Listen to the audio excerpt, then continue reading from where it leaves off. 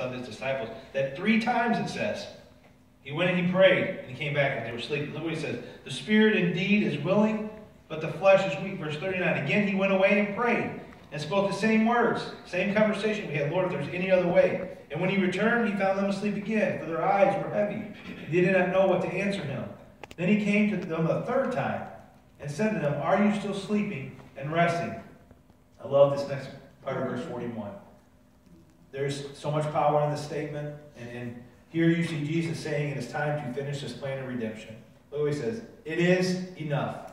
The hour has come. Behold, the Son of Man is being betrayed into the hands of sinners. Rise, let us be going. See, my betrayer is at hand. Jesus says, enough.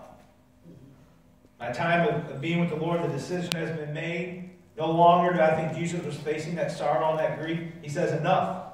It is over. That he has made the decision. This is what is going to take place. This is what I am doing. Arise, he said, let us be going. The hour has come. The hour for why I left the glories of heaven is here and now.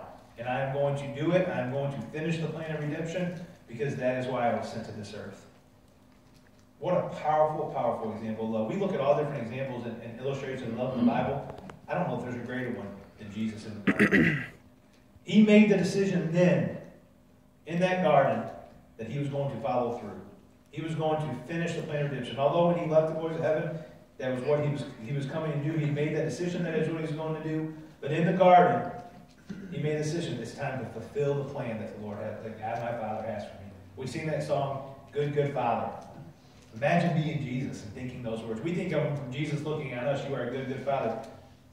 Those truths are the same to Jesus and his Father, calling him Abba.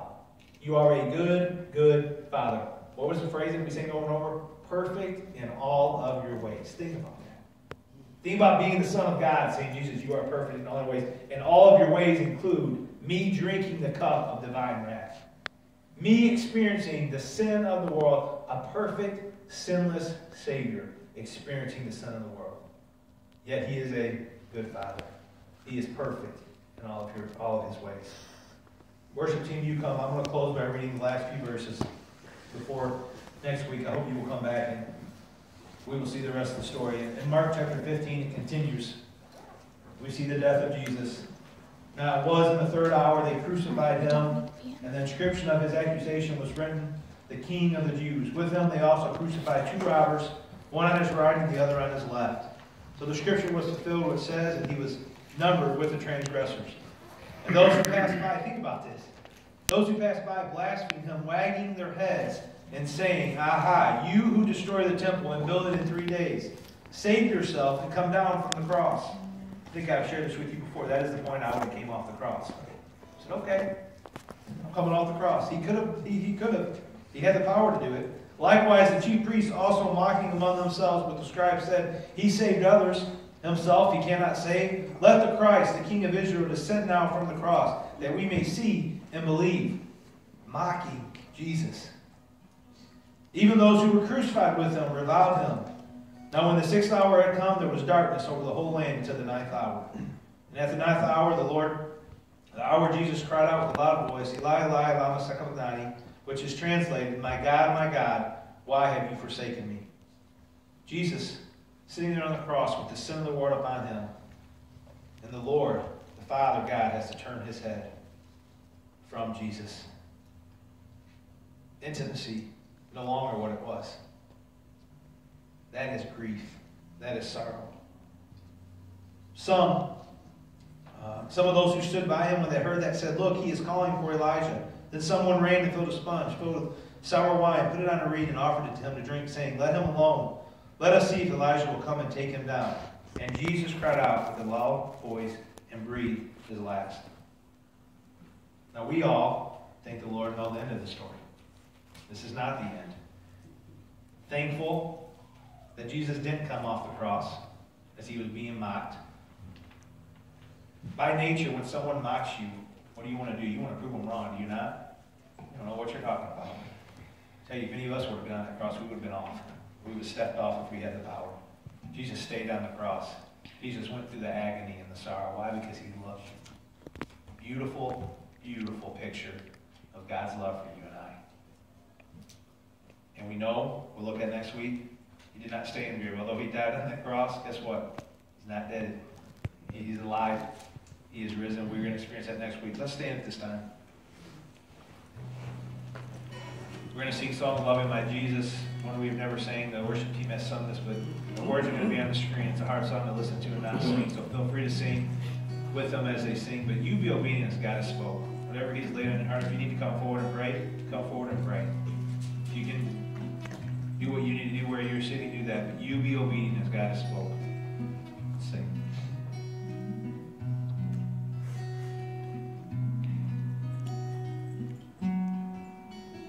I was a wandering soul, traveling a well-worn road, a sinner so far from home, no second chance. Inside, I heard you call my name. I felt you lift my shame, and I made a vow that day that I'd spend the rest of my life loving my Jesus, showing my scars, telling my story of how mercy can reach you where you are. And I pray the whole world hears the cry of my heart, to see all the ones I love, loving my Jesus.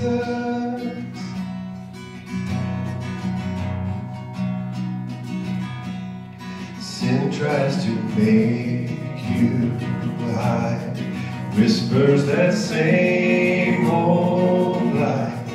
Keep all your pain inside, 'cause no one will understand. The last thing this lost world needs is someone I'm trying to lead, the truth that will set me free. 'Cause I'm just a broken man, loving my Jesus, showing my scars, telling my story of how mercy can reach you where you are. And I pray the whole world hears the cry of my heart, to see all the ones I love, loving my Jesus.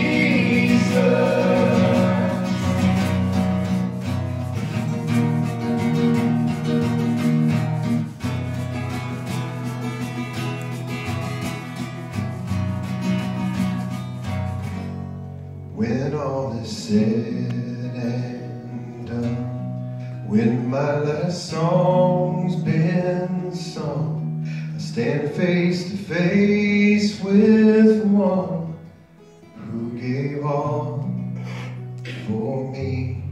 May all I have to show be all that matters most, making your great name known. Let this be my only legacy, loving my Jesus, showing my scars, telling my story of how mercy can reach you where you are.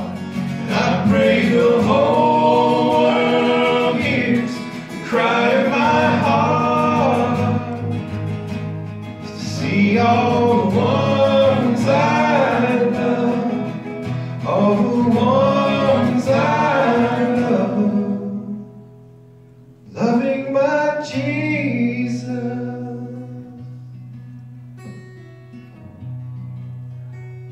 Father, we thank you for your word this morning. Lord, we thank you that we can sense your presence. Well, there are no words to describe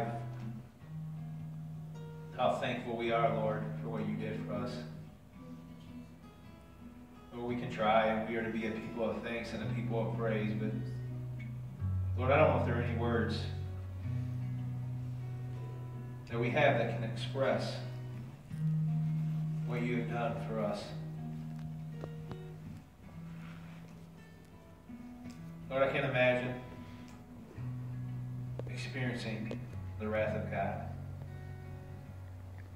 Lord, and we can be thankful because we do not have to experience the wrath of God because you did for us. You took our place. Lord, you drank the cup that we should have drank. You died the death that we should have died. You experienced the sorrow, the grief that we should have experienced. Lord, we thank you for loving us in all of our sin and all of our weaknesses. We thank you that you are a God of mercy. You are a God of grace. That you are our Redeemer. And God, you fulfill the plan of redemption. That you were about the Father's business. Lord, we pray that this week, as we celebrate Easter, that you would help us to realize there are people that we see daily. We have loved ones, family members, friends, co-workers, Lord, that, Lord, if they do not come to know you, they are going to experience the wrath of God. Lord, you came so that none would perish. Lord, you died that death. You went through that sorrow and that grief so that all would become children of God. Help us, Lord, to look for those opportunities to share your love so that others can experience the grace and mercy of God. Lord, we thank you for the way you spoke to us this morning. I pray that we will meditate upon your word, that we will let it transform us, that we will let it change us, empower us, encourage us, and strengthen us to be who you've called us to be. In Jesus' name we pray. Amen. You're dismissed.